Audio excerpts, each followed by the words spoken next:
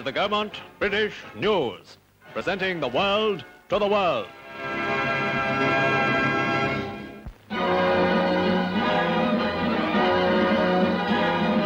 In the pavilion of the South Parade Pier, a great ovation awaited Mr Winston Churchill when he arrived to receive the Freedom of Portsmouth, 9 years after the city decided to grant him the honour. The Lord Mayor, Sir Denis Daley, paid an exceptional tribute to Britain's great wartime leader.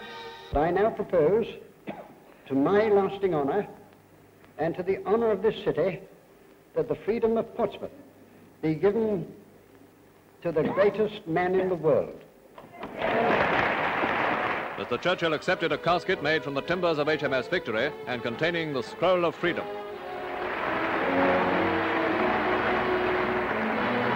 Then a reply in characteristically Churchillian style. You have said, my Lord Mayor, many things about me which as I have to say on these occasions when I go to receive freedoms of this kind, many things about me which no man ought to hear till he is dead.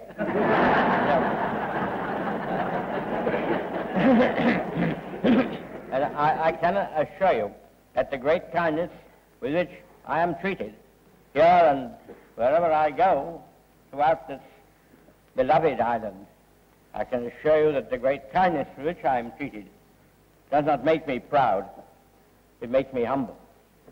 Because I know perfectly well that the compliments which you pay to me, the tributes which you give to me of my work in this last war, and very hard times that we come through, are not due to me.